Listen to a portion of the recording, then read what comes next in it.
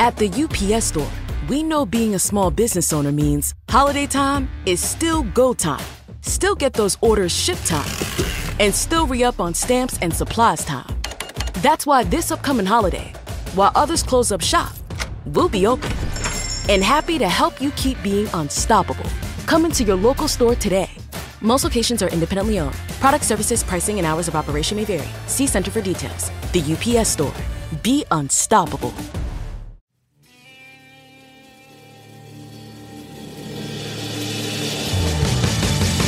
You have the right to remain silent. Anything you say can and will be used against you in a court of law. You have a right to an attorney prior to and during any question. If you can't afford one, the court will appoint one for you. Do you understand your rights? When the wolf is at your door, your running's over, that's for sure. He already knows all about you. Cut you down, no matter by you. Now you better walk the line. Real life,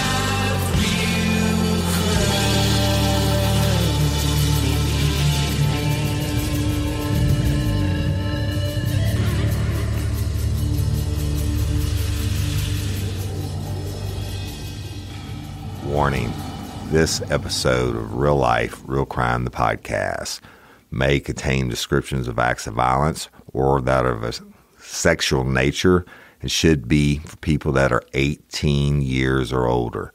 Heed my warning, people. I do not get the facts of these cases off of the internet or from some television show. The facts I'm retelling you were presented to me by the victims of the crimes or the perpetrators who committed the crimes against the victims. My descriptions of the crime scenes, what I saw with my own two eyes. If you're going to get offended, please turn this podcast off now. Thank you. Hello, everybody, and welcome to this episode of Real Life, Real Crime, the podcast. As always, I'm your host, Woody Overton. Today, we're going to be doing a continuation on Who Murdered Courtney Coco. And y'all know I don't use scripts, and this is going to be unedited. So the lip smacking or heavy breathing or, whatever you may hear, you're just going to have to deal with it. I'm in the room today with all of Courtney's dearest family. Well, I can't say all of them, but I'm in a room today with, some of Courtney's dearest family members, and I'm going to go around and introduce you to them in a minute. I just want to talk to y'all about this and how huge it is that you continue to show the support, lifers, that you've done since we released the episode last week with Miss Stephanie and Jim and I when she was on the phone.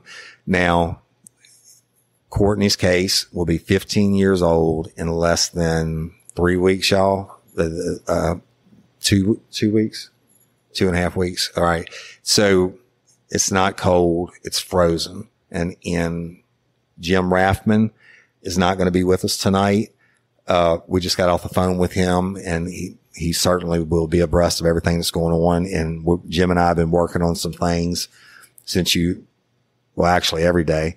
And we'll get into that later on. But today I want to introduce y'all to these family members, and then we're going to talk about some certain aspects of the case that we just need to get out of the way. We need to put it to bed, good, bad, or indifferent. But I want to thank each and every one of you. Your response has been overwhelming. It's awesome. Y'all, we started the email, the tip line email, and I forgot to tell y'all this, but I've already gotten people that are sending stuff in, and the email is whomurderedcourtney@gmail.com. And we're going to post it in the show notes, and you'll have it. And it's important, y'all. No, the only silly idea is the idea that you don't come forward with, right? And So we need you. And I didn't know this was called crowdsourcing. Someone told me about that today. Another lifer did, or not today, yesterday. And so crowdsourcing is when you use the fans to help solve cases. And y'all, we're going to crowdsource the heck out of this. We need you. And somebody out there knows what happened, and somebody out there can come up with an idea to help us break this case. So keep doing what you're doing. I appreciate it. Patron members, it's huge. Yeah, y'all, we had a huge response from y'all this week, and everybody wants to help in Courtney's case, and we couldn't do it without you. That being said, the close page where for vandalism, tears and up, where the information is being put out on there this week. The information I'll tell you about it at the end of the show, but it's going to be some pretty important stuff, including toxicology reports, autopsy reports, stuff like that. And I put very strict rules in place, y'all. You know it if you're a member of that page.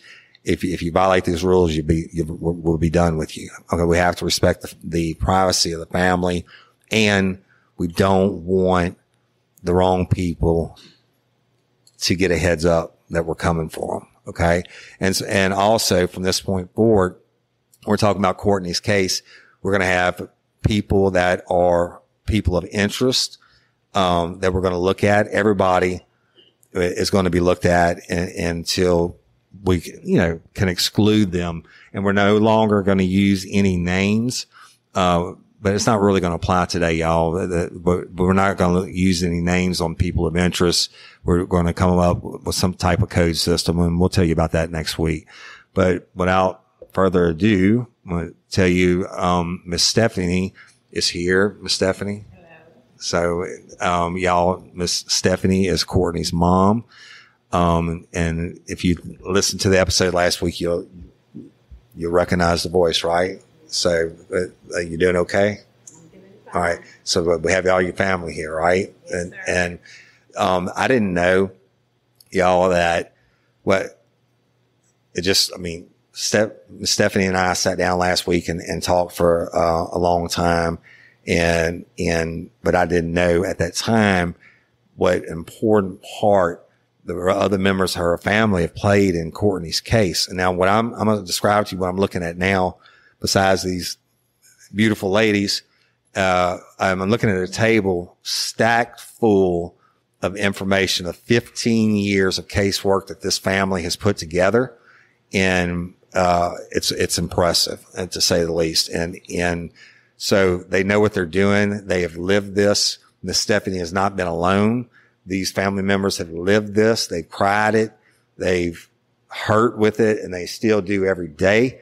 And that's why we're doing this, Miss Stephanie. And so I'm going to introduce everybody else. Miss Lynn, go ahead. I'm Lynn, and I'm Stephanie's sister that's 11 months younger than her. And I'm Courtney's aunt. She called me Nanan. And I'm just really happy to be here and to be part of this. And this is the only thing I can do for her at this point, beside, on the special dates that come by where we try to comfort Stephanie and be there for Stephanie. We are also hurting in our own little corner, but we want to do this for Courtney. We want to be her voice. And Miss Lynn, you have is it your daughter that's so close in age Yes. to Courtney? My daughter Candace and Courtney were 4 months apart. They were baptized on the same day. They made their first Holy Communion together. They actually graduated on the same night, and they were very close. They were both cheerleaders, and so my daughter Candace is very, very close with her, along with my other niece Kayla, who has been very, very close with her too. And so y'all can't see what I'm seeing, and every time Lynn is saying something, all the heads at the table are nodding, and they're whispering yes. I guess they're afraid of the voice on the microphone. Very, very strong family unit here. I know it's not easy, but there's a reason we're here. Go. Okay, my name is Michelle. I'm Stephanie's baby sister, and Courtney was my godchild. She called me Shell, and my daughter is Kayla, that Lynn was referring to, and she was 2 years younger than Candace and Courtney, and so they kind of babied her, but still let her hang out with them because they all did cheerleading and gymnastics together. And Kayla always said Courtney may have only been 110 pounds, but she was a firecracker if anybody tried to mess with Kayla. Courtney always had her back. Took care of her. Yeah, Took care of her. take care of her Kayla. Yeah. So really, the cousins and all that. Close. Yes. So the 3 girls. We always took pictures of them. you are Courtney's godmother, and Lynn, your husband. I'm looking at the 3 picture of them. That's them. Yeah. Can I get a copy of this? Absolutely. Courtney, Sissy, and Kayla. Beautiful, beautiful girls.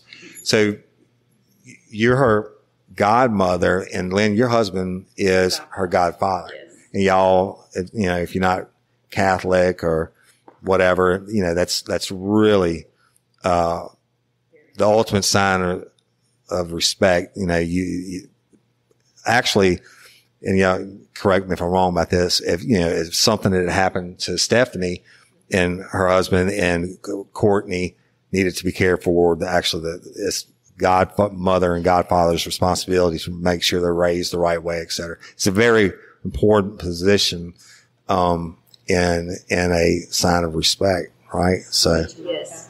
We would have taken her and raised her right. Yeah. Yeah. And next is, Courtney's grandmother. I'm going to let her introduce herself. My name is Ina Laborde. Excuse me, my voice is quivering. It's okay, sweetie. Listen, y'all, it's okay to cry and get upset. I mean, this is, 15 years and it's your baby, right? And it's hard because I look over at Stephanie, I see her pain.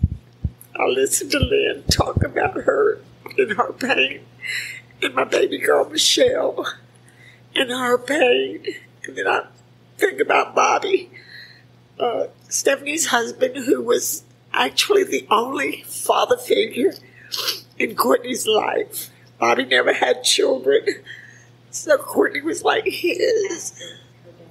After her daddy died, then Bobby was like the sole daddy there. But Courtney's dad did die at a very young age. She was only 8 when her dad died. But Bobby was a big part of her life because he helped teach her how to walk and everything. But anyway, Courtney called me Mama, and that's what all my grandchildren call me, Mama. And Lace, Stephanie's oldest child, is the one that spells it the way it's spelled, M-U-M-U, like a moo-moo. But she would say Mama. So I have kept it that way since Stephanie's oldest daughter named me that. She was the oldest, so I let them call me whatever she wanted. And that's her name for me. So all of my grandkids, to me, are called my BB boys and BB girls. I had 8 grandchildren. I got 7 living. And they're all my BB boys, BB girls. And my great-grandchildren I refer to as my BB boys and BB girls. And this has been a very tough ride. And as the mother of Stephanie, I can honestly tell all of you that right after Courtney died, Stephanie did not want to live. She really didn't want to live. And she would look to me. She wouldn't let me out of her sight. I couldn't get 2 steps from her. And she needed to have her mama. And I tried to give her as much strength and courage as I could. And I never let her see me cry. I never did. When she was crying and hurting, I was always there to be strong for her. But then when I got a chance to get away from her for a few minutes, I would sob. One day, right after Courtney was murdered, there were hundreds of people at Stephanie's house. And y'all, I lovingly have called her Taffy since she was 3 hours old. But her name is Stephanie, and she reminds me of that, but she loves the name Taffy too. But I walked out of her house, and there were, like I said, hundreds of people everywhere, and that were hearing that Courtney's body had just been identified. And when I walked out of the house, Stephanie looked at me and she said, "Mom, I don't know how to pray." And she really could not pray. So she forgot words to the Our Father. So I knelt in front of her, grabbed her hands and said, "You know what? The devil is a liar. We're going to pray." And I held her hands and we began to pray. And it took some nudging because honestly, I don't even know if Stephanie was even aware of her surroundings at that point.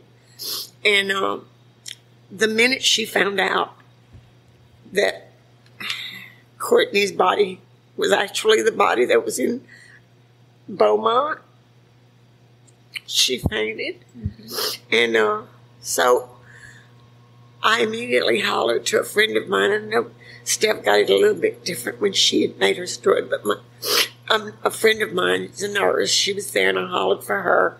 And I got on the floor right next to Stephanie's head, and I kept saying, "You have to come back to Mama. You have to."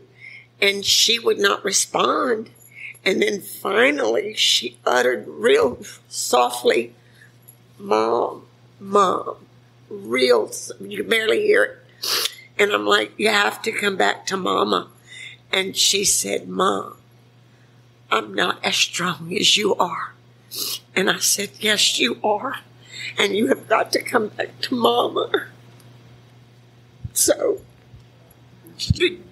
remember she started screaming, "I don't want to live. I want to die. Yeah. Just let me die. I don't want to live without my child." She did not want to live. She really did. She also said even Lazarus was brought back by the Lord in 3 From the days. dead. And so Right. God can bring back Courtney.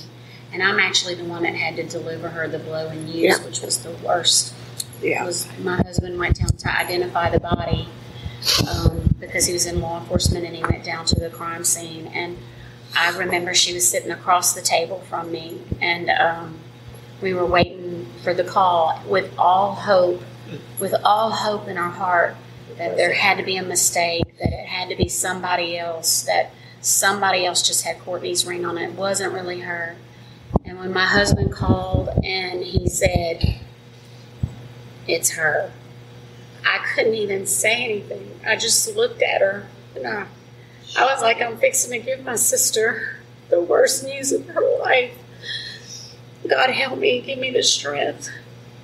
And I had to tell her, "Stephanie, I think that's it's her." You did. And it's the most horrible thing that I've ever had to do is to tell her to take every ounce of hope from her by telling her it was Courtney, and we had to start planning a funeral. I'll never forget that day as long as I live. No. Yeah. And just to back it up, that very day, at 12 o'clock, I was watching the 12 o'clock news, and I was watching, at the time, the serial killer, Derek Toddley from Baton Rouge. Right. And I was watching on the news all of his family gathered outside, and they were getting ready to go inside, and I was praying so hard for those people, and I was like, oh my gosh, like the horrendous thing these people are fixing to go through. And my phone rang at 12:15, and all I heard Stephanie say was, I didn't body Courtney ring. That was all I heard, and I said, I'm coming. I didn't know where I was going, but I said, I'm coming, and I contacted Michelle to please head straight over to my mom and daddy's house and to please pick them up. Something awful. We didn't know. She didn't know. She couldn't even tell me. We didn't know. We just knew we had to be with her. I remember calling Bobby, and I remember calling Lace. That's the only two people I remember calling. And I don't even know how I remember their You phone had Lynn numbers. on speed dial, and whatever God let you press the right number, and all she could hear was Courtney body. Yeah, you were hysterical. Courtney body. Like And mad. Lynn just hung up on you at that time, Taffy. and called Shell and told her to come get me and Daddy right away. And so we all beat the detective that called you to. We beat him to your house, and we lived further out than he did. And he was right there at the police station in Ellie, and we were out on 28 East. You know that. And we beat him there. I guess because Michelle is a known fast driver. Yes. Anyway, we got there, and honestly, Taffy. Bobby, you got there first, didn't you? Yeah, he did. Yeah, I want to introduce Mr. Bobby is in the room. It's Courtney's, I wouldn't even say stepdad. Courtney's dad passed, and he raised her. And Mr. Bobby, I saw some pictures of y'all on a motorcycle, a picture of you and Courtney. So, and I get that. I have babies that I've raised that are my step babies, but I won't call them that either. So, and Mr. Bobby is in the room also, y'all, and I'm Robert Belgard. She just called me Bobby. I was her stepdad for 18 and a half years. And in case y'all, I have two mics set up, and I'm not technical, but he said his name's Mr. Robert Belgard, and it was Courtney's stepdad or dad for 18 and a half years. And so a lot of pain in this room, a lot of faith in this room. And, there's a reason we're together, and we're going to try to push forward we have to close, to do something with this, right? I don't believe in closure. I just believe that God is going to help us through this all, but we will never, ever forget. Bring her back. No, but I have one little story to share, and I've tried to share this with a lot of people. Right after Courtney died, was murdered actually, but I hate to say that word, but it's fact. This friend of mine that was at my house, at Taffy's house with me the day that we got the news that Courtney was in fact identified, and Greg had gone there with 2 officers from APD. And my friend, when I would tell my friend that I could not stand the pain anymore, not about Courtney being murdered, I couldn't. And she kept telling me, Ina, you can do this. And I am a very strong-willed person. But, there comes a time when you see everybody around you crumbling down, and you trying to figure a way to hold everybody up. She shared with me that God could take away all of my pain, but the first thing he'd have to do is take away my memories. And I wasn't willing to forego that. So I just decided that I was going to just go through whatever I had to go through, me and my little family, and we were going to make it to the end. that's powerful, right? So maybe it's not like I said, you never get closure, but maybe we get to the point where we quit wondering who and what happened, and then you can focus on the memories. Hey, y'all, let me tell you about Gobble. All Gobble meal kits are pre-prepped. That means less work for you and less waste in your kitchen. Their meal kits include everything you need so you can save time at the store or just skip that trip entirely. I got the box in and I had 3 different meals. I had a Kung Pao chicken, crispy fish tacos, and a beef bourguignon, however you say it. But let me tell you about the classic beef bourguignon. Look, it came with beef pot roast and a beef broth concentrate, red wine demi-glaze, cremini mushrooms, cipollone onions, mashed potatoes, baby carrots, and rosemary thyme butter. It was so easy to make. Literally like 15 minutes it took Cindy. And let me tell you something, all the dishes were fire, but this thing was like a taste explosion in my mouth. It's just unreal. We've got to spend more time together and more time doing the things we love because everything came in this one single box. right to my door. So see what a difference Gobble will make for your household. Right now, they're offering my listeners a fantastic limited time deal. You get $120 off across 4 boxes, plus free shipping and free cookies. And let me tell you, those cookies, I ate one that was sin baked and it was delicious. Go to gobble.com/real life. That's GOBBLE.com/real life for $120 off your first 4 boxes. This offer is not available on the home site, so don't miss out. This is genius. It's taste explosions in your mouth like you never had. Hey ladies, are you feeling overwhelmed by hormonal changes? Well, you're definitely not alone. There are more than 1,000 hormone disruptors living in our environment right now. It's in your food, your water, the air you breathe, the clothes you wear, your skincare products. They all mess with your hormones. Then there's the natural hormone changes your body goes through, premenopause, menopause. And while it's a natural process, it doesn't mean you have to suffer through it. The good news is you don't have to suffer through it anymore because now you have Hormone Harmony, a formula made only with herbal ingredients that are shown to reduce hormonal symptoms in women of all ages. Hormone Harmony is not just a hormone supporting supplement, it's become a phenomenon. Women can't stop talking about it on social media. A bottle of Hormone Harmony is sold every 24 seconds. And the biggest benefit? Well, my wife says it makes her feel like her own self again. And that's what women mention over and over in the reviews. And there are over 30,000 reviews for Hormone Harmony. And for a limited time, you can get 15% off your entire first order at happymammoth.com. Just use code RLRC at checkout. That's happymammoth.com and use code RLRC for 15% off today. That's happymammoth.com and use code RLRC. Right. So one more thing, Miss Anna, I want to talk to you about real quick. Stephanie gave me some photographs from Courtney's funeral that had little verses on it, and they are on the private patron page, y'all.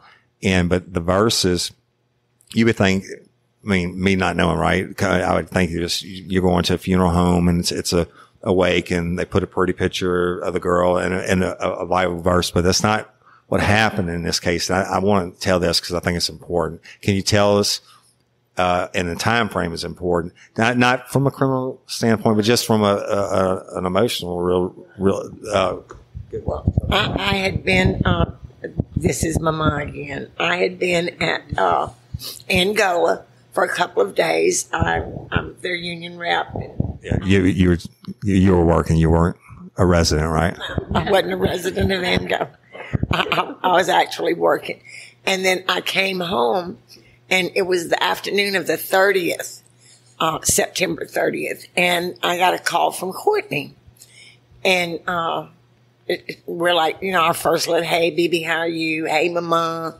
And so, anyway, I had given to each one of my children and grandchildren, I'd gone deliver the Purpose Driven Life book. I brought that, a notepad, and a little work study book with it. And I said, okay, everybody, my kids, my grandkids, all got one of those books with the little study pamphlet, and I assured them that they could not discuss any of this. They had to read one chapter at a time and jot down their little questions, and then we would get ourselves back together and discuss it. So when I got home that day on the 30th and Courtney called me, she said, Mama, I want to talk to you about chapter 6 of the book. And I said, oh my God, baby, Mama didn't get a chance to read it because I'd been working.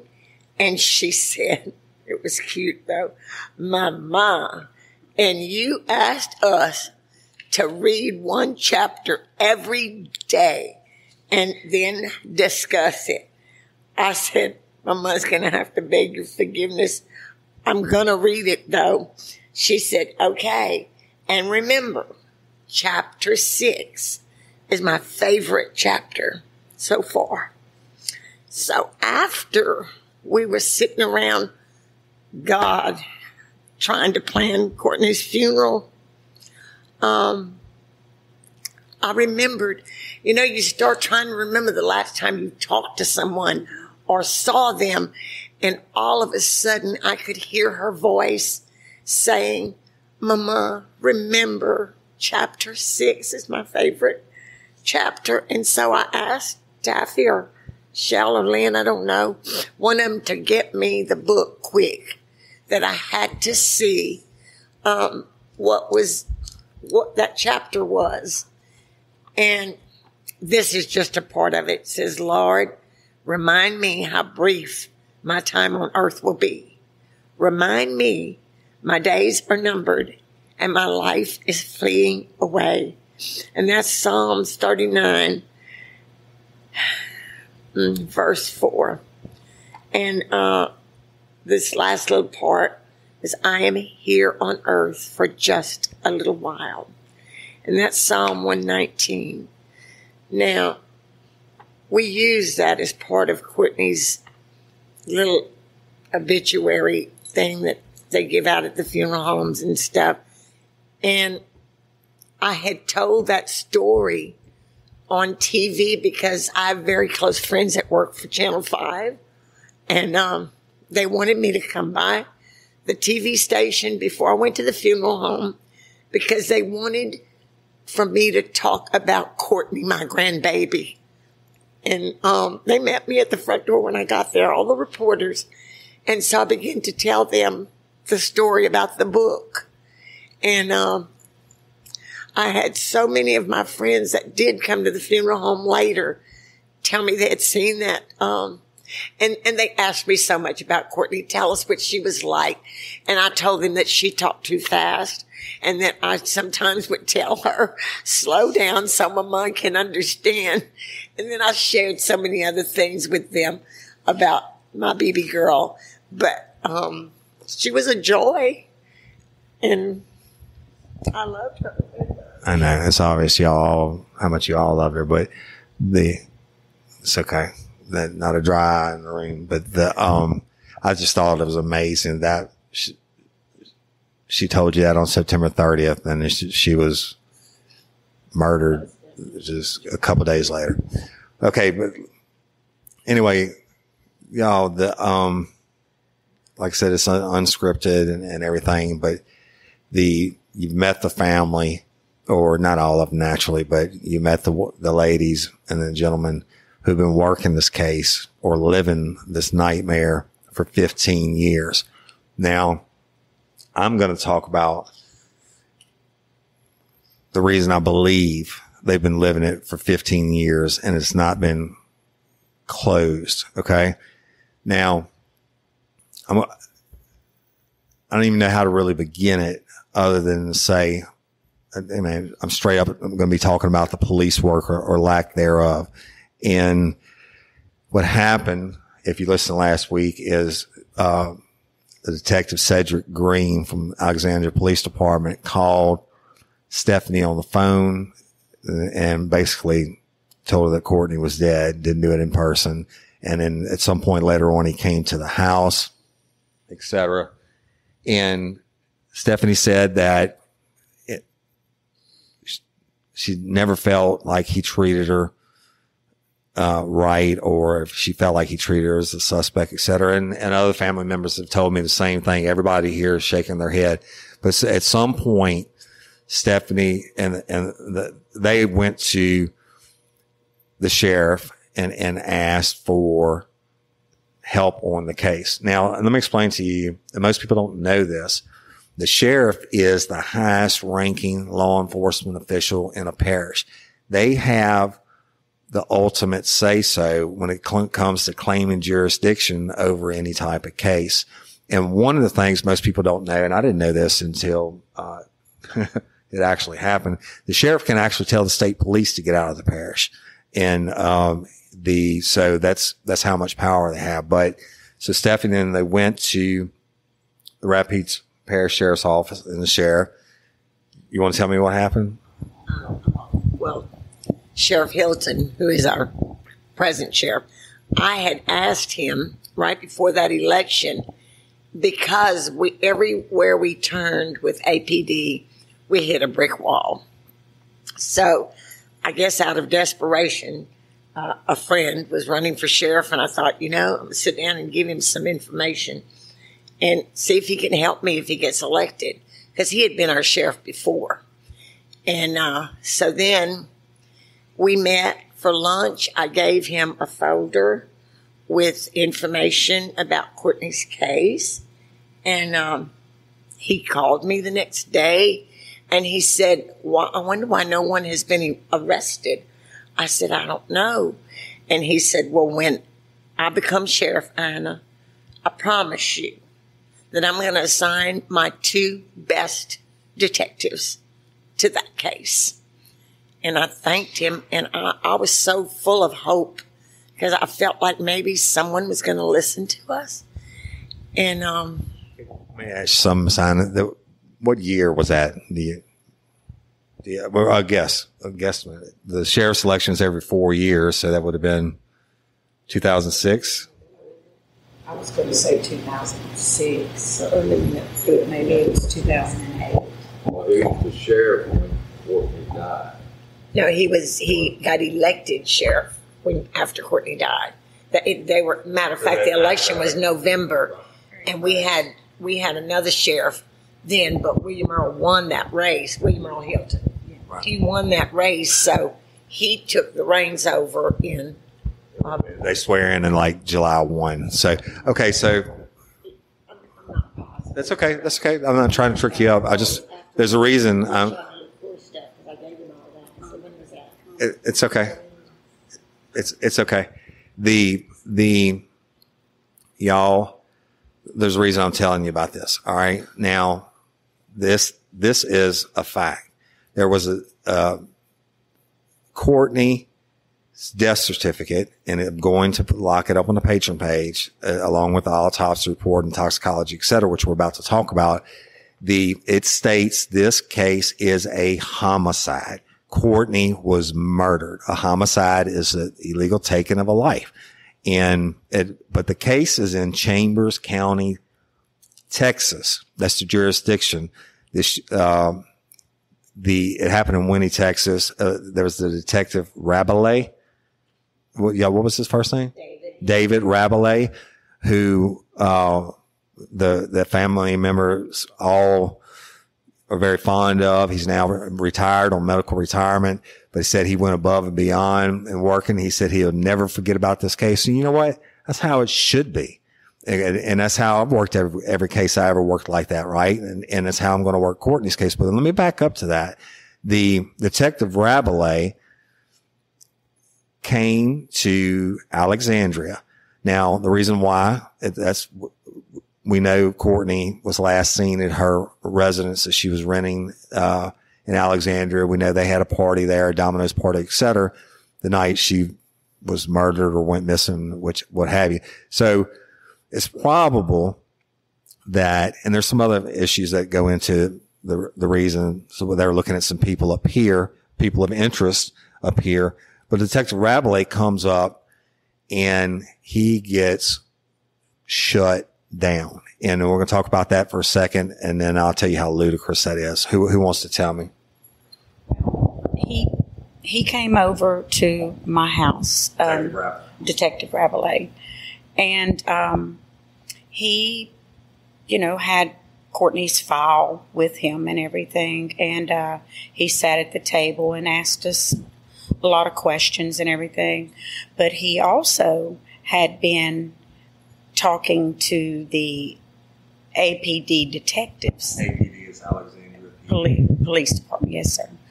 And he told us, me and my husband were there. Do you remember exactly how he said it? He said that he was a 17-year 27 detective in Beaumont. He averaged 4 homicides a week, He's worked with other agencies, police agencies, nationally and abroad, and he's never had a police department lie to him and not cooperate until he met APD. Okay, y'all. So Mr. Bobby just told you, the Detective Rabelais, how many homicides, Mr. Bobby? I'm only saying it because maybe I can hear you. 4 weeks. Right. 17 years. 4 weeks for 17 years. And so you have a very experienced investigator who obviously loves what he does. Cause I'm going to tell you something. If you stay in homicide that long without burning out, that's a credit to you right there. And I can tell you about that myself, but he's here and he's getting shut down. Okay. Now even when I was with the state police and I would go out to assist other agencies on their cases, the first thing you do is, out of respect, you show up in the jurisdiction, you go to whatever law enforcement agency it is, tell them who you are. Naturally, they already knew who he was, right? Cedric Green and them did. But he said they absolutely lied to him, shut him down. And what else, Mr. Bobby? He was wanting to go interview a couple of people that were incarcerated. And I'm repeating this, y'all, because I don't know if this other mic is picking it up. And Mr. Bobby said that Detective Rabelais said he requested to go interview suspects, not people of interest, but suspects in Courtney's murder. And they told him no. This was their turf. They wanted to know what that detective was doing here on their turf. Yes, and someone from the sheriff's office must have said that to him because he had gone there. I mean, he's a brother officer. He came from the sheriff's department in Chambers County, and so he came and met with the people at the sheriff's office, and then that's when they got word that they didn't know what he was doing on their turf. I did address that with Chief Cootie. I said I didn't know this was a turf war. I thought we were trying to work with people to solve Courtney's murder, and we pushed back on that. But I can honestly tell you that Detective Rabelais, as far as I'm concerned, is one of the most compassionate, and he tried so very hard to get the information he needed to solve my grandbaby's crime, and he was denied that. Okay, so She mentioned Cootie, that was the chief of the APD. right, okay, and at Most the agencies pretty much shut it down. right, so y'all, this is not speculation. This is fact that was told to them by Detective Rabelais himself. Now, I can tell you, and from assisting other agencies, whether it's towns or cities, et cetera, everybody knows about the blue wall, right? The brotherhood of law enforcement.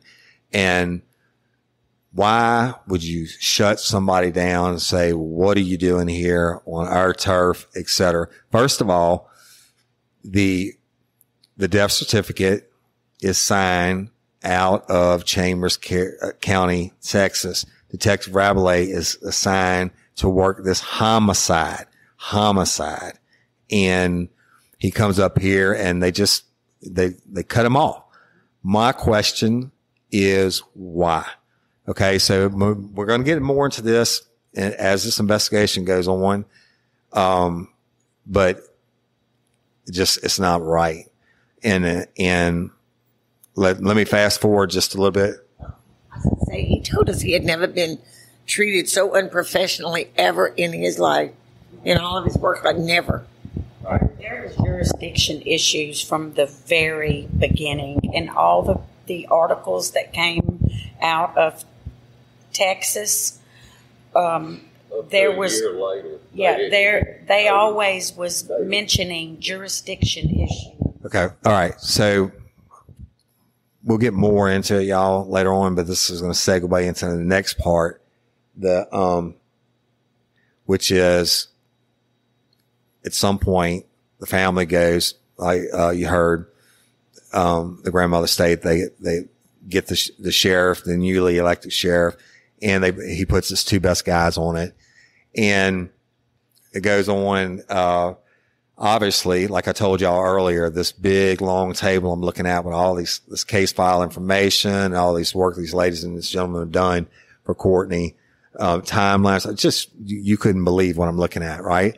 So they give all this to, Detective Isles. And how do you spell that?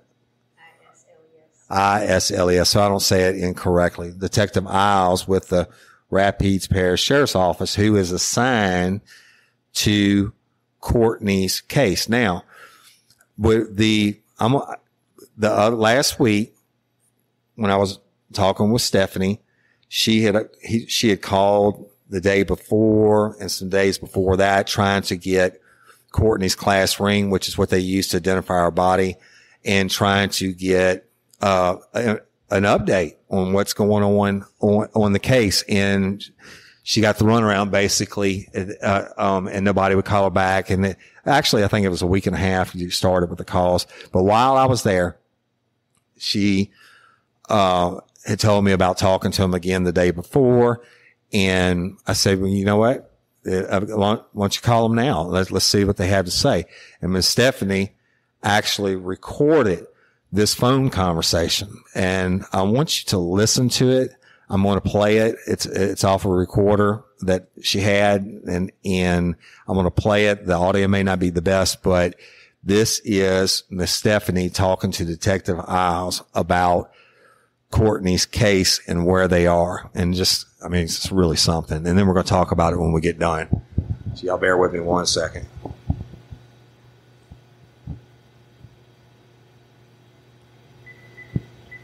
Turning the volume up. And this will be the first time y'all have heard this, but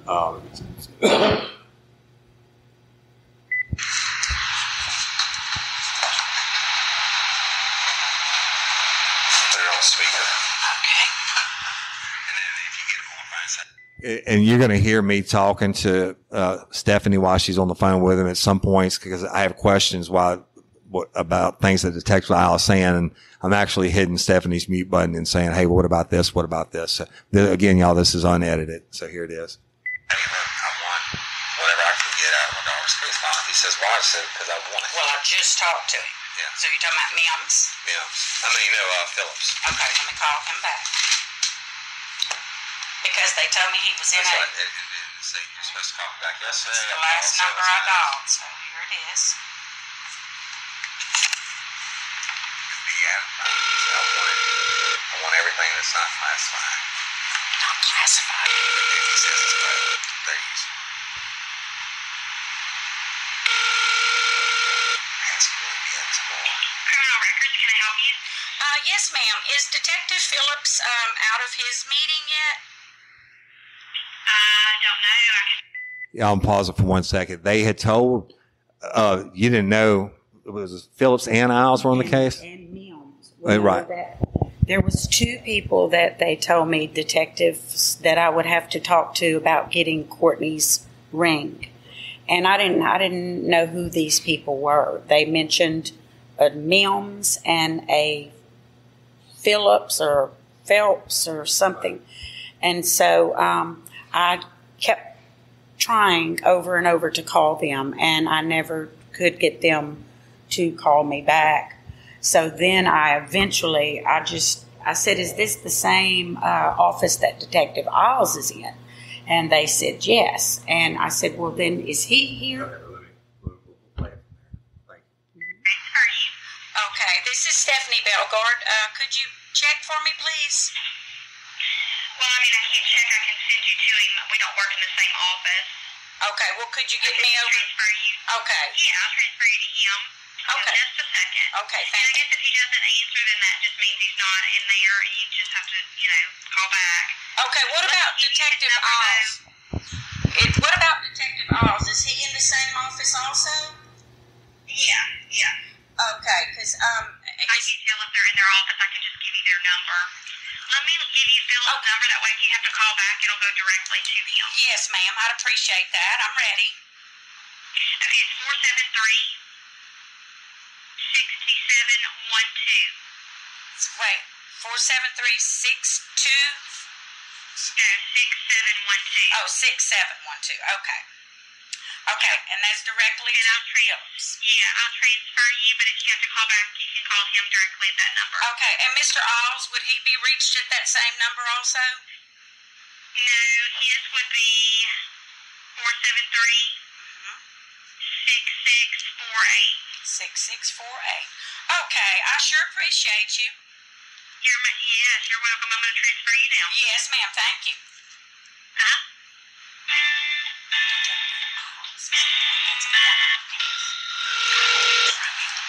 He's the one that told me, Doc.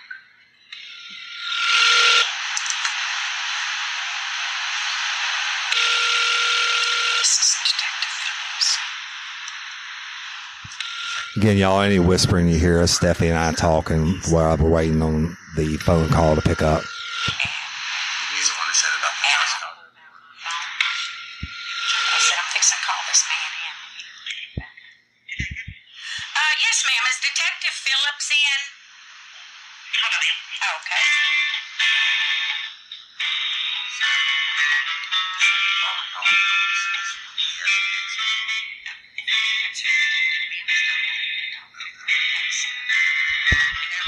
And again, it's unedited, unscripted. You're hearing it as it happened, y'all. So hold on.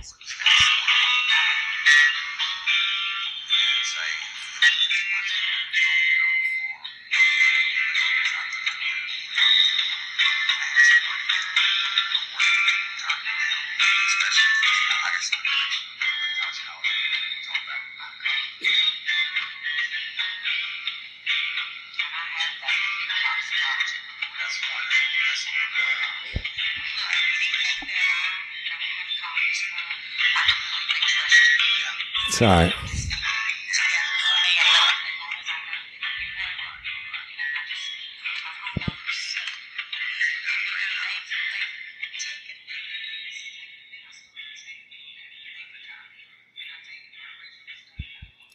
You can hear Stephanie and I talking in the background while we're waiting on them to pick up the phone.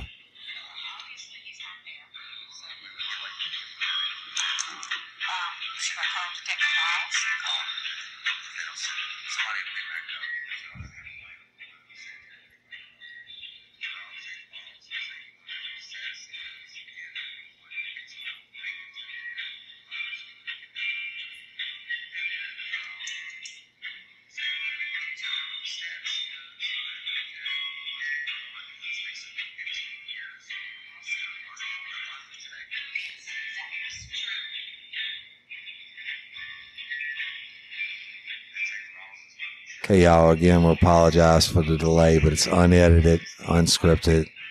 That you're getting it just like Stephanie recorded it. Believe me, it's important. You're going to want to hear it.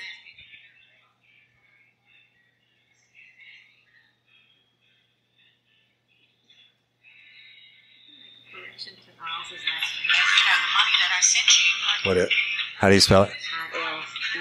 I-L-E-S. Detective I-L-E-S.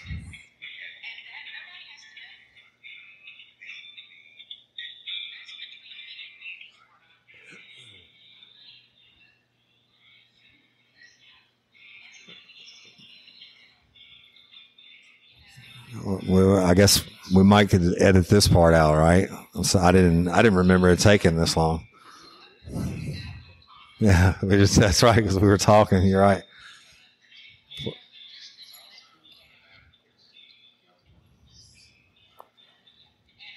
Seems like somebody would have picked back up by now.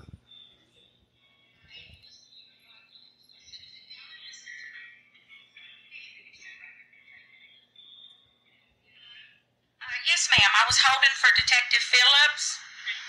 Okay, hold on 1 second. Okay, babe. There you go. Your tax dollars at work. Lieutenant Mims, this is Stephanie Belgard. This is Stephanie Belgard again. I had talked to you earlier. Do you know when you may be able to get me that case ID number or? I don't have a number yet, but I checked with our property guys, and we don't have any physical evidence. We don't have any property regarding the case. That will be all with APD or state police. Okay, well, the APD told me they gave y'all everything. So, so I guess I need to start back with them because Detective Alls is on this case, and I just spoke with Detective Alls, and he said that we don't have any physical evidence at all. We don't have any property regarding this case. Okay, well, is Detective Alls in where I could talk to him? And he's having lunch. Let me check. Hold on. Okay.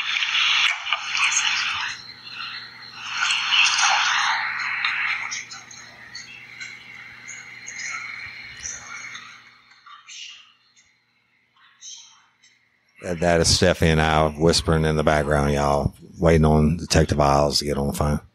Spark something uncommon this holiday with just the right gift from Uncommon Goods.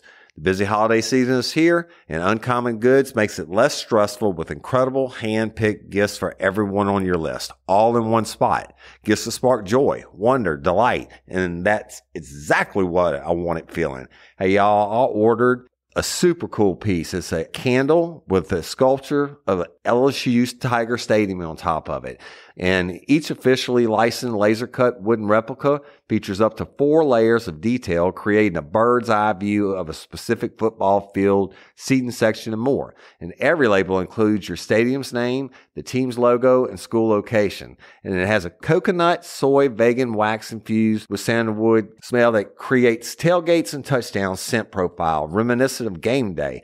It's invigorating like fresh cut grass and nostalgic like smoke from a pre-game grill, and calming like the crisp autumn air of a new semester on campus. Y'all, I love it. I have it at the base of my TV, and I'm ready to watch the Tigers play on Saturday night, right? Uncommon Goods. Look, when you shop at Uncommon Goods, you're supporting artists and small independent businesses. And many of their handcrafted products are made in small batches. So shop now before they sell out this holiday season. Uncommon Goods looks for products that are high quality, unique, and often handmade or made in the U.S. They have the most meaningful, out of the ordinary gifts anywhere. They even have gifts you can personalize. From holiday hosts and hostess gift to the coolest finds for kids to hits for everyone from the book lovers to diehard sports fans. Uncommon Goods has something for everyone, not the same old selections you can just find anywhere. And with every purchase you make at Uncommon Goods, they give $1 to a nonprofit partner of your choice. They've donated more than $3 million to date. So to get 15% off your next gift, go to uncommongoods.com/RLRC. That's uncommongoods.com/RLRC for 15% off. Don't miss out on this limited time offer. Uncommon Goods, we're all out of the ordinary. Why choose a Sleep Number smart bed? Can I make my side softer? Can I make my side firmer? Can we sleep cooler? Sleep Number does that. Cools up to 8 times faster and lets you choose your ideal comfort on either side, your Sleep Number setting. And now, during our Veterans Day sale, save 40% on the Sleep Number Special Edition Smart Bed, plus free home delivery with any base. Ends Monday. To learn more, go to sleepnumber.com.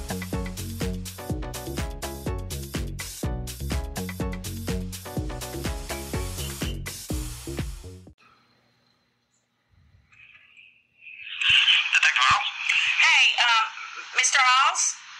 Yes, ma'am. This is Stephanie Belgard. Yes, ma'am. Hey, I'm just kind of touching base with you. You know, our 15-year mark is coming up, and I'm just wanting to know what the status of Courtney's case is. Okay. The status is the same. It is still open. I would say that we followed up on every lead that's coming up there, and you have everything that I have, and it's still an open case, Ms. Belgar. Okay. I had talked to Mr. Mims and had asked him about maybe getting Courtney's ring.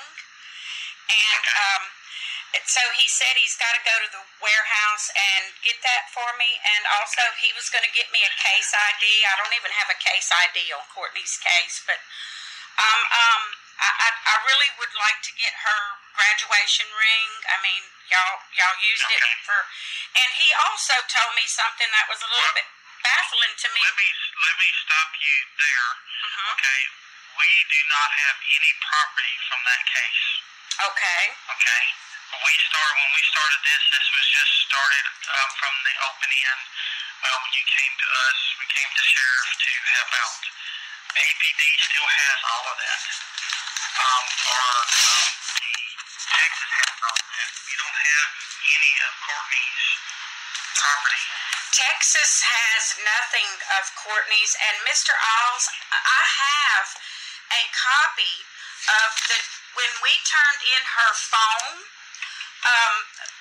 We brought it to Rapides Parish Sheriff's Office, and or maybe it was APD that has her phone, her actual phone, and the items that were taken from her house. I mean, how can they do testing on them or DNA or anything on them if y'all don't even have them? I mean, I don't understand how y'all can work an investigation when y'all don't have anything other than the leads that we gave y'all. Okay, because that's all I could have to go on, because they won't release any of the property to me. It's an Alexandria Police Department case. They won't give me any of the physical property. What I had to go on was, starting off, was actually the information that you came to me to my office.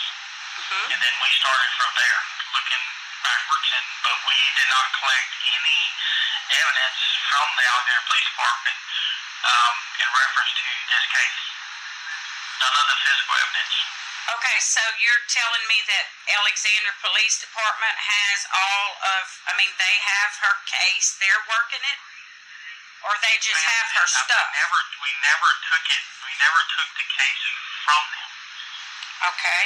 Well, Mr. Alls, I thought you were the lead detective on Courtney's case. I am the lead detective with the Rapides Parish Sheriff's Office, because you came to the sheriff and asked for us to assist in it.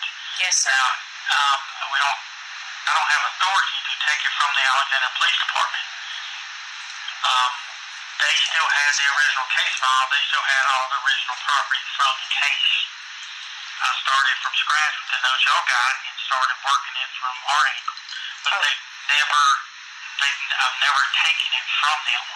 Okay, well, do I need to talk to the chief about that, or, who do I need to talk to? Okay. Jared King?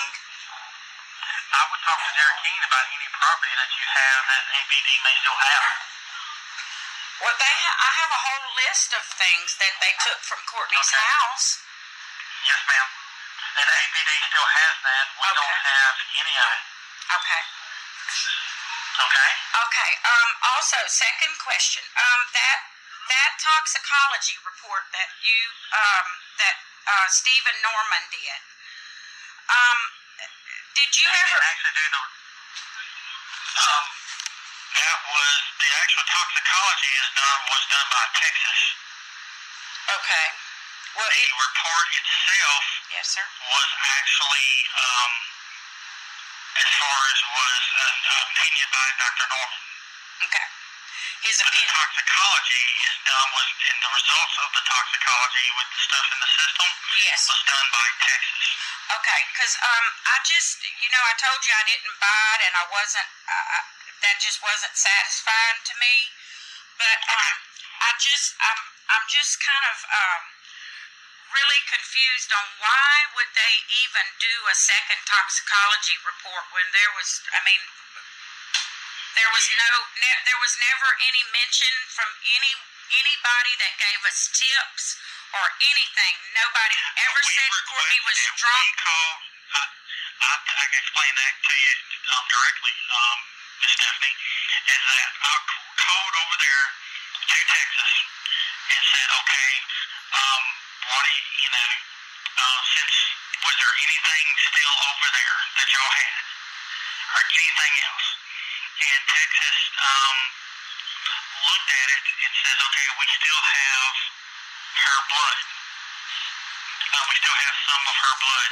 And I said, okay, can we rework that to make sure that we didn't miss nothing with either today's technology or, what we have? Can we just rerun it and redo everything? So they took the blood and did a reworkup, and that's when the results of that came up. Why that didn't show up on the first one? Yes, sir. It may be it may be clerical error on that. I do believe. I can't tell you the difference why the first one said that what it did and why the second one said no. This is what this did. Okay. Because Mr. Isles, I know you. There was French fries in her stomach, and if she would have drank that much alcohol and took that much pills or whatever, that she would have thrown up, and there wouldn't have been anything in her stomach. And I mean, I'm not a doctor, but I can figure that out. Ma'am, but I would be cautious about saying what you think she should have done or what should have happened. Okay, as far as maybe she should have thrown up or she shouldn't have thrown up, because then we're getting back into the guessing game. Okay. And, I understand what you're trying to say. Okay, but I can't take that. We can't take that as 100% possible that she should have threw up or she should have not done this. Okay. Well, let me just ask you this. You had said that y'all had called Texas and asked about, anything they might have had. Do they still have her? I mean, is that blood? Is that her DNA? I mean, the DNA that they put into the CODA system what was that? Blood? Because now they have a familial DNA blood test that you can do, and it's a new technology, and you can do, and it will, hook you up to like cousins or brothers or an uncle or, So I mean, if y'all went through the task of testing her blood, why not redo her DNA and test that and see if it any more matches, a match or anything? Okay. You're talking about the DNA that was left at the scene. Yes, sir. As far as not her blood, because I mean we know her blood came from her. That's not going to show anything. But you're talking about the DNA that was collected. Yes. Well, where they sent it to the lab where they got inconclusive back. Yes. Right. Okay. Because there was the only DNA they had was DNA that was mixed with Courtney's blood. It was mixed, so it was both DNAs. Okay. On the trunk latch is what I was told. That was from the original crime lab reports. Yes, Let me check on see if that was either Texas or us, and we can look into doing that. The familial DNA. Come up with. Yes, ma'am. Okay. All right. Well, I'm just I start getting this just. It was on the trunk latch. It was on the DNA that was on the trunk latch. That's what we're talking about, right? Okay. Because it had to, somebody, if it was mixed with Courtney's, then they had to be present there at that time. So, well, I mean, again, that's you're doing an assumption. Sir, that's all I have to go on. I know that. I'm just saying that. I'm just saying that when you're saying that they have to be there together at the same time. And yes, technically, no, that's not the case. Okay. Can DNA get mixed for one person leaving it there and then somebody come in afterwards with the subject not there and mixing it? It is possible. Okay. Because but we can definitely look into the DNA again. See what we can come up with, because we're actually having some success on some other cold cases in reference to that type of DNA profile. Okay, because I know the second blood test that y'all did. What year did y'all do that in? I gotta go back and look, but it's right there within Once when I talk to you. Okay, well, then okay, because I'm going to, okay. Yeah, I mean, we just redid it then. Because how do I know? That before.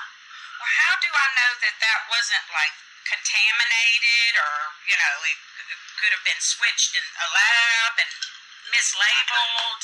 I can't buy that. And not one person in any of this investigation, not one single soul has ever said that Courtney was drunk or high, except for Jackie saying that they rode around smoking pot. She's the only person that said, and pot didn't even show up in her system.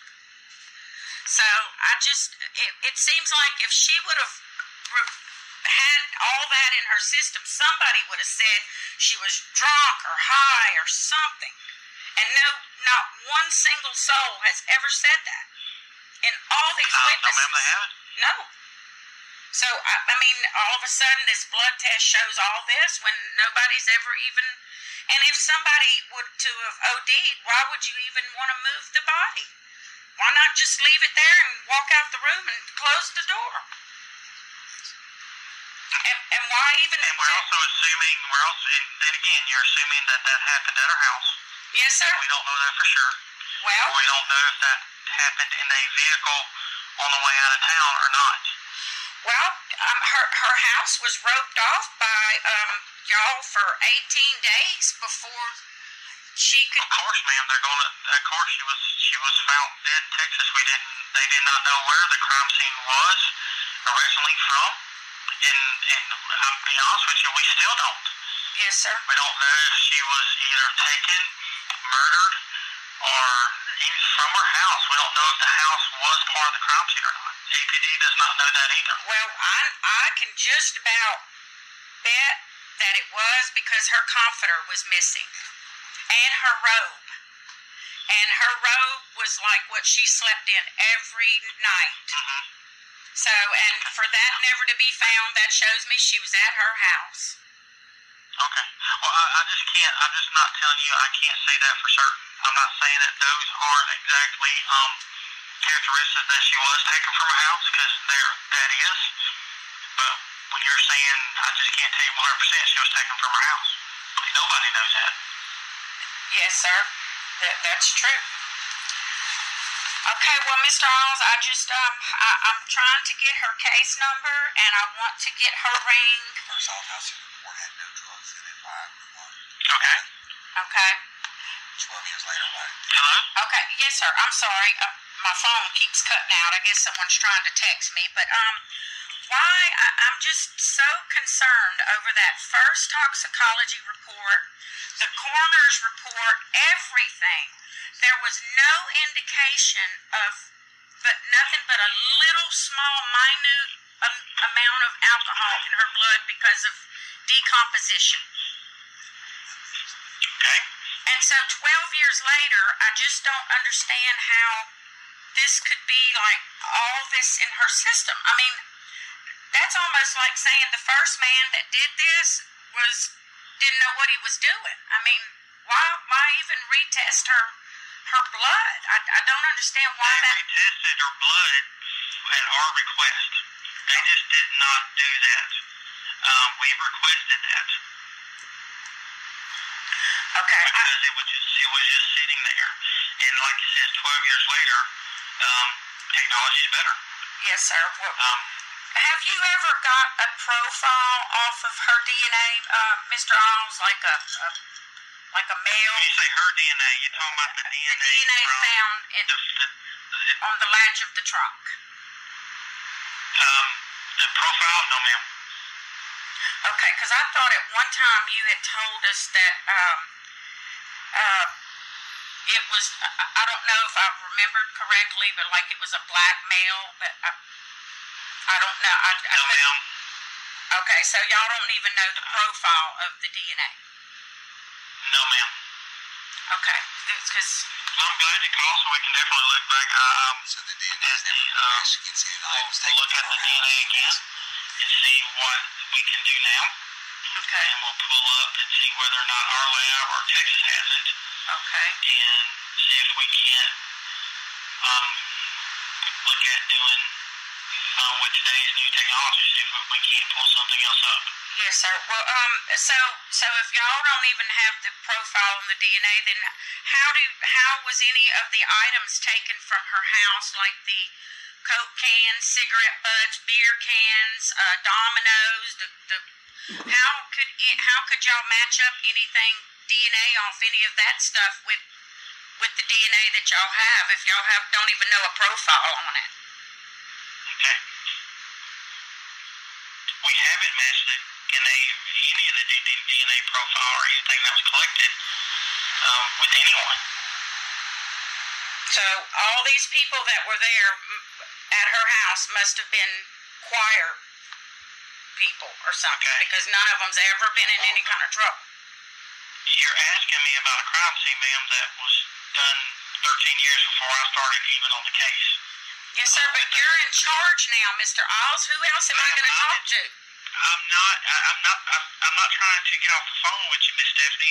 All I'm saying is APD is not giving me anything. Well, I'm going to take care of that today. Okay, and they're still, I'm sure, actively, but even the reports I got from APD, I got from Texas. They're not actively working anything, Mr. Oz. I feel like nobody is actively working anything. Nobody. Okay. Ma'am, I've followed up every lead that y'all sent my way or that I found out. I'm glad you called so I'll look at the DNA again. Let it know. But to tell you why the blood did not show any drugs with a 13 years difference, I can't answer that question. When I asked her lab that, they couldn't answer it either. Okay, well, I just know that one way screwed up. Yeah, something's not right. And they were pretty positive that it wasn't the current way. So I've researched a lot of things, and I've never known where they've retested someone's toxicology report from the initial one. Okay. So take the investigation to your own hands. Okay. Well, what I think I'm going to do, Detective Isles, is I'm going to take this investigation into my own hands and see if I can get somebody that will actively work her case, because I feel like nothing is being done. Every time I call, you're in training or you're there, and now you're telling me you don't even have Courtney's stuff, the stuff that they took from her house. And ma'am, I've never had that stuff. I've never told you I've had that stuff. No, sir, but why wouldn't you not have that if you're her lead detective? Ma'am, you came to the sheriff, want him to look into it, and the sheriff says, okay, we will look into it. So it goes down to me to work the case. But that does not give me any legal authority to take it away from the Alexander Police Department. So when we contacted Alex for even the case files, okay, they did not cooperate as far as giving us anything. Okay. It was an, so we started from the very beginning, from your notes. We went over to Texas. We followed up every lead that we could. We scrapped together anything that we could have, and we began working it from a 13-year disadvantage. But we did not get any of her property. The reports I do have from Alexander Police Department, I got from Texas. Okay. Well, I know that they, from day one, never cooperated with Texas other than to go down there and identify her body. And pretty much, I had a detective that was coming from Texas, and he said he had never been, in his 27 years of police work, had never been turned down by a police agency before in his life other than APD. And so I just, so now you're telling me they're still. I spoke with that guy. Okay. Yes. And so if I get any information now, or if I needed to send anyone to get information on Courtney's case, you're telling me I need to send them to Alexander Police Department. Ma'am, am I actively working the case? Yes. I'm just saying that I'm not the sole person who can take away from the Alexandria Police Department. And I'm not saying Alexandria wouldn't follow up on a new lead. I'm not trying to, paint APD in a bad light to you. Okay. I don't know who's actively working, if anyone. Last time I heard, it was Foshi was working it through the Alexandria Police Department. Foshi? He hasn't been on this case in years. I haven't even talked to this man in years. David Foshi? David Foshi? Yes, ma'am. Mm-hmm. Yes, sir. No. I haven't even talked to this man. The last time I talked to him, we was in a room in APD with a group of detectives. He was just sitting in. He was on the tail end of it. And so now that's my lead detective at APD. Ma'am, I'm not saying that I would not look into anything you see, because I've looked in on everything that you've mentioned to me, from Texas to Monroe and back, everywhere. Okay, I followed up on every lead that y'all either sent my way, and I tried to do as much as I can. Okay. All right. Well, Mr. Alls, let me just ask you this. If I had an investigator that I wanted to send and talk to someone, would it be you or would it be APD? APD has the original case, yes, ma'am. Everything I have is from y'all, from what I've scrounged up on. So I need to call David Fauché. And I'm going to call him. I'm saying that we've never taken a case from the Alexandria Police Department. This is just baffling to me, because it's taken me, if I wouldn't have called you just today, I would not even know this. This is just really baffling. We've talked about this before, that we would start from the beginning with this case. But no, sir. I've told you this before, that we have not gotten anything from the Alexandria Police Department. No, sir. If you would have told me those same exact words before, I would have been on the phone. Okay. Yes, sir. You've never told me that, Mr. Alls. Never. Okay. No, sir. I would have been demanding them to do something or send you everything, because I had faith in you. I have faith in you. And I would have demanded that them give you everything that you would have needed had I known this. So now that I know, I'm taking another avenue. And I'm going to get on the phone and try to find and get in touch with Mr. Fauché and tell him that you told me that's who was the last you heard was the lead detective. Okay. Now, like I said, that's the last I've heard was the lead detective. Well, if you're the lead detective with RPSO, wouldn't you know who the other detective is in APD? I mean, wouldn't y'all be together comparing notes, or? Ma'am, I did not get anything from the Alexandria Police Department. I was told that Detective Fauché was working it, and I did not get nothing from Detective Fauché. Okay. Well, I'm going to find out about all that here in just a little while. Okay. Well, I thank you for your time, Mr. Alls. I appreciate it. Yes, ma'am. Thank you. Okay, y'all, listen. It's very important. And I know I have a room full of really upset people, family members here, as they should be, because they just heard that conversation for the first time. But I need to just get my thoughts out, y'all, real quick before I lose them. Number one, before we even talk about the toxicology report, you heard Detective Isles state unequivocally several times that he could not get anything from Alexandria Police Department.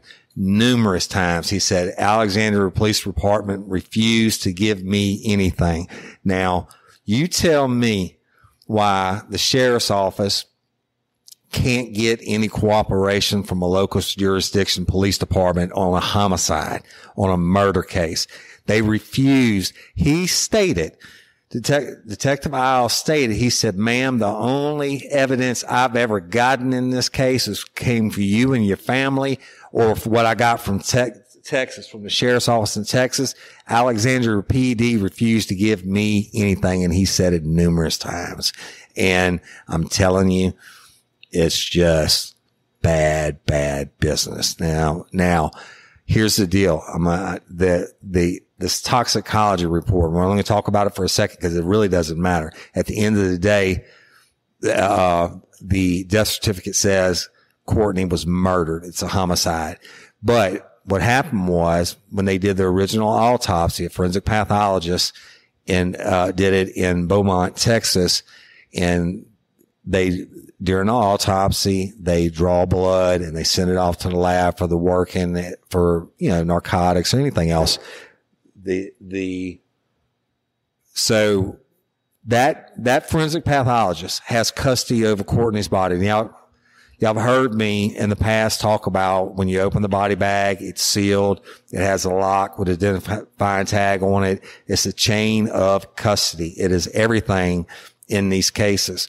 So Courtney's body goes from that warehouse in Winnie to when they would have bagged right on the scene, locked and sealed the bag, goes to wherever they do the autopsy. And we have the original autopsy report. Hold on, y'all. There's a train coming by.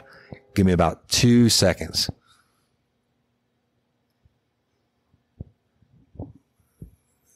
I just wanted the train to blow it off. But so the forensic pathologist takes the chain of custody of Courtney's body.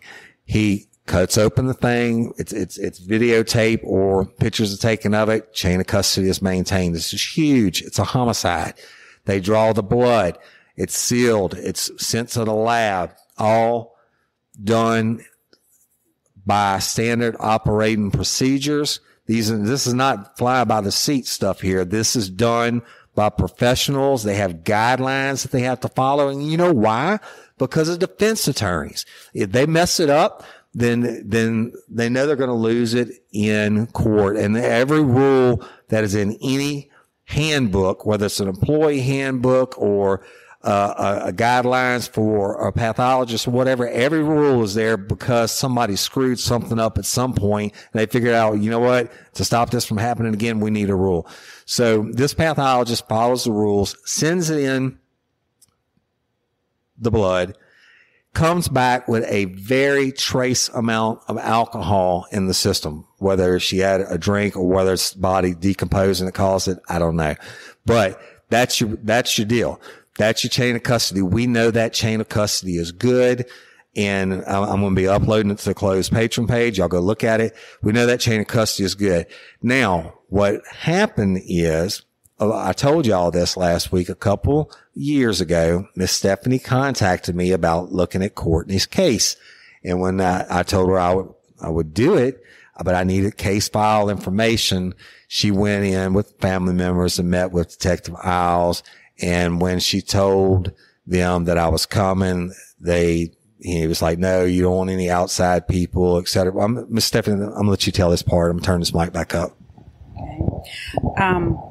We were actually sitting in this same building we're sitting here now, and Detective Isles met with the family, and I told him about you, and I told him I was thinking of having someone else come in and look at Courtney's case with a new set of eyes, and he completely, I shot that down. He was like, you don't know anything about this man. You know, there's a lot of people out there that, try to get involved, and you don't know anything about this man. More or less let it go. And so what happens after that is, I don't want to use the word magically, because I don't think Detective Isles is a bad guy. I think he's got what I would have called an acute political emergency, an ape. But magically, they call to Texas and supposedly get Courtney's blood retested 12 or 13 years after the fact, after they know someone's coming from outside to work the case. And lo and behold, here is a new toxicology report that they produced to the family, and basically brought him in and said, if I had to classify this death today, it would be an overdose. So let me tell you what was in the toxicology report. And you can get the specifics of the numbers off the patron page. But the deal is, they said she had a huge amount of tramadol, which is a narcotic. When last week I said it's not a narcotic, I didn't mean that. I didn't mean it's not Schedule 2, but it's a Schedule 3 narcotic pain reliever, and a huge amount of alcohol. And that was something else that we got wrong last week. I said 9 times, or Miss Stephanie said 9 times, and it was 4 times what the legal limit is. And now the rest of the United States of America, your legal limit was at the time 0.08. In Louisiana, it was still 0.01. They changed that sometime in that time frame. But now it comes back that it had, an obscene amount of tramadol, 4 times the legal limit, which means you're dead. If we stopped somebody on the street and they blew past a point 03, you had to call an ambulance to take them to the hospital immediately because they were on death's door. Technically, what I was taught at the 4 point or the 0.4, you're dead. So, and again, the original autopsy, she had food in her stomach, French fries and bubble gum, et cetera, showed she had eaten within 2 hours of being murdered. So, to sum it up, and I think this thing even said it had MDMA, which is the commonly street term ecstasy. It had everything but Jesus in her, is what this report said. And it didn't say marijuana.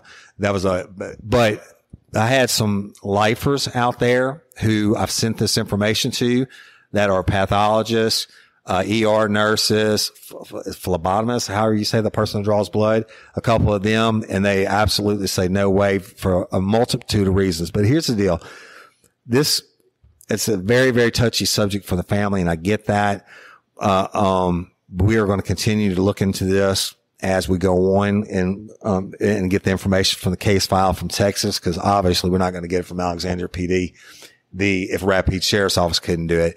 But we're going to put that to bed for now. All right. Whatever the toxicology report, me personally, I'm going with the doctor, the forensic pathologist that had the chain of custody of Courtney's body and did the initial blood test, not somebody who called back 12 and a half years later and said, can you run that blood? But it's very convenient that they run a blood toxicology for Courtney, but yet you heard Detective Isle state that they have not run the DNA, which was mixed with Courtney's DNA, which was found on the latch of the trunk of the vehicle where her body was stored, probably, and this is hard to hear, and I'm sitting with the family, probably for those 2 days in the heat, because her body showed advanced signs of decomposition when they found her. And, that's in the autopsy report. It's undisputed. So the blood or the DNA that was on the handle of the trunk when they took her body out, and she was nude from the waist down. They posed her legs open in what I would call a sexually degrading manner, that I've worked on some cases in the past. And they put the body where it could be seen in this abandoned warehouse. Now, listen to me. If you didn't know if they would have moved it 2 feet to either side, there's no way they'd ever found Courtney's body. Not for a long, long time. But a pipe worker or somebody, a worker that was there near that property on that Monday morning saw her, because they posed her for her to be seen. Now, and to pose somebody in that manner is absolutely 1000% to degrade them. It also could be sending a message to other people. But let me back. I'm getting off track. Her body was collected from there, taken in, the original chain of custody established and controlled, et cetera. 12 years later, they don't call in. After they come in, the family comes in and says, you know what? We're going to bring in our own people. Nothing's getting done. This new toxicology report shows up, and they try to tell the family it's an overdose. If we had to classify it today, it would be an overdose. Y'all, listen to this. They even went so far as to get a local pathologist to read this new toxicology report, and he just absolutely said Courtney had, basically it was an overdose, junkie type situation, etc. And he never saw Courtney. He's never seen the blood. He doesn't know anything about the chain of custody or anything else. Why would you go that far to do this, to get some local pathologist to give you an opinion on it? And with that, I'm not going to say any more about it because I could go on about it for hours. And these ladies here are furious, as they should be. But you know what? Again, I don't think Detective Miles is a bad guy. I really don't. I think he got handed this acute political emergency because this family went to the sheriff, and the sheriff's, you heard the grandmother say, the sheriff said, why hadn't anybody been arrested for this? Right. But his guys go to Alexandria PD, who took all kinds of evidence from the house, which I'm putting that on the closed patron page. It's going to be a list of all the items they took from the house. All of them could have been DNA tested. Cigarette butts, beer cans, Dr. Pepper cans, etc., clothing. And Alexandria PD has done nothing. I can't wait to get my hands on the Texas file to see if they even turn that over to Texas. Because remember, Detective Rabelais comes to town hoping to get some assistance and interviewing suspects that are locked up in jail that he's got information on, and Alexandria Police Department shut him down. So this toxicology thing, I'm putting it to bed for now, y'all. But you go read it. The original toxicology report's going to be on the page. The new toxicology report's going to be on the page. It will come back up in this investigation, and when it does, we will address it accordingly. But until that time, we don't need to talk about it a whole lot more. Now, I want you lifers to do it. I want you to look at it, read it, send me your ideas. I know you're professionals out there in that field, and even you lay people who don't know anything about a toxicology report might have some good ideas, and we need them, y'all. We got to have your help. Now, it's just so much information and so much to it and so much emotion in this room where I'm sitting right now. But we're doing the right thing, and we can do it with y'all's help. Again, back to Detective Miles, I don't think he's a bad guy. I think he got handed a bum rap. His hands are tied behind his back. He made that point clear that Alexandria PD refused to give him everything he got from the family, or because he had to request it from the sheriff's office in Texas because he got stonewalled by Alexandria PD. Alexandria PD, I'm going to call. I'm calling next week. I'm going to be in town. I'm coming to see you. I want to talk to somebody. And if you want to talk to me, I'm going to give more than help. I'd be more than happy to give you your chance to tell why you would not cooperate with the lead homicide detective from Texas on the case, and you wouldn't even cooperate with your own sheriff's office detectives who have been asked to look at the case. It's got to be a reason, right? So, hey, we'll be fair. Tell me your side. I'll be more than happy to record it.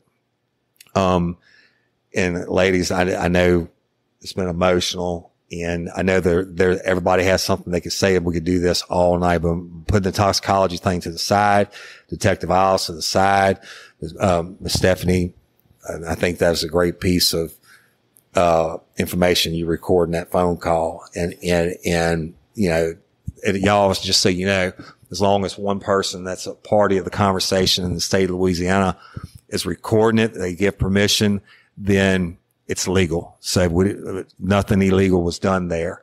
And so, that's it. Everything you've heard has been unscripted and raw.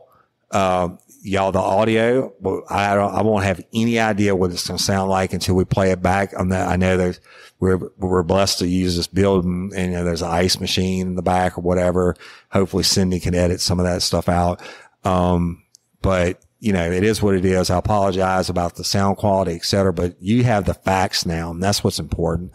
And we'll get better as we go along. I don't really know what else to say. Y'all want to say anything in closing, or you just want to leave it? I just want to say thank you, Mr. Woody. No, don't thank me. And Mr. Jim for actually. I want to thank the fans, the lifers for responding, and that I have goosebumps. So you really don't have to thank me. I'm in it to win it to the end now for life, and hopefully Y'all, the goal of this investigative series is not to bash Detective Isles. It's not to bash Alexandria PD. It's not to do any of that, right? But the goal is to push this case forward. It's frozen. We want to thaw it out. Then we want to make it hot. You know what?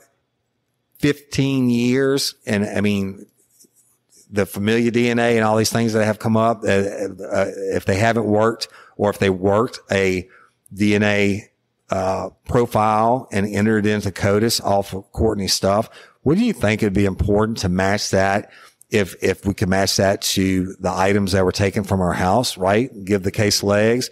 And there are all kinds of things that can happen in this case. But I just think it's kind of been out of sight, out of mind.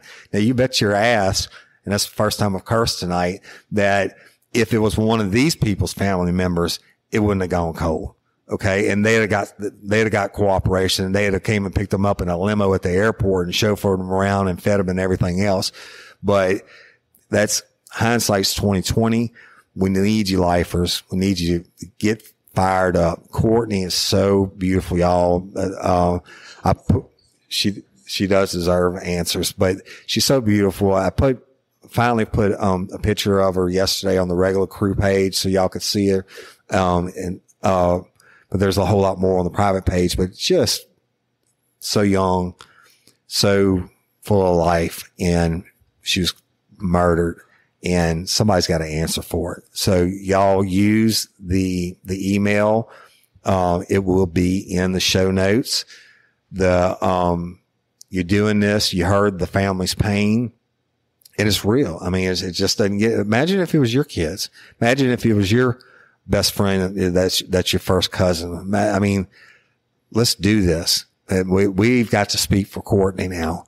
All right. And it is what it is. And so anybody, y'all, we're scratching the tip of the iceberg on this. I'm personally going to be doing a reward guarantee myself. We'll talk about that next week, that I'm going to put up. If you call in and you give information that leads to the arrest and conviction of the murder or murderers of Courtney Coco, Woody Overton is going to put up a significant amount himself. The family has some also, but I'm also going to be getting donations or at least promises from other business people and stuff that I'm going to reach out to. We're going to make this a big reward fund, and maybe that'll get the loose lips to open up also. So let's do it. And I love and appreciate each and every one of y'all. Thank y'all, ladies. Yeah. Thank you. And all the supporters. Yeah. That's y'all. It's yes. huge. Supporters just on behalf of our family. Like, I feel like you guys are sitting at this table with us with all this paperwork. I feel like you're going to go through this with all of this paperwork. Yes. And then I feel your passion. I've read your comments, and my heart is beating outside my chest for the love you have for Courtney and how you want to help us. And I thank you as her aunt, and on behalf of our family, from the bottom of our heart. Thank you so very much. Yes. So that's it. And I mean, I got goosebumps, y'all. I didn't get any more real than that. You listen to the other true crime podcasts and stuff, and it's about cases that, you can Google and all that. This is real life and real crime. And I'm your host, Woody Overton. And till next time or ever, don't let me catch you down on Murder by You. Thanks. Peace.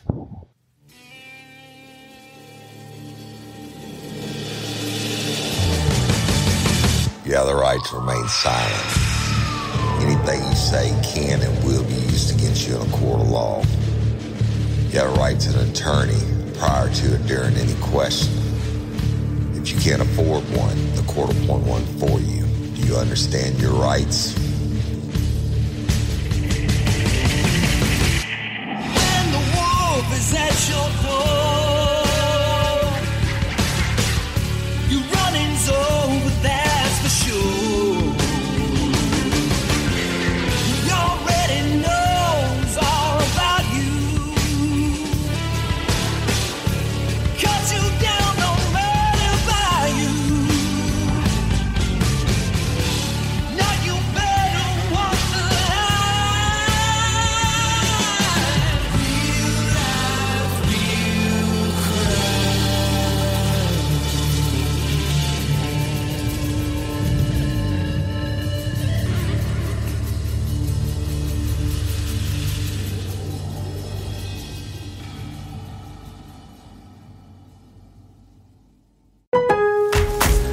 Build up to Black Friday with savings all month long at Lowe's. Get up to 50% off select major appliances, plus take an additional 10% off when you buy select major appliances. And don't wait to pick up holiday inflatables under $20. Don't wait to save, in-store or online now, because Lowe's knows deals. Valid 11/6 through 12/4. Cannot be combined with additional discounts. See Lowe's.com for details and qualifying items while supplies last.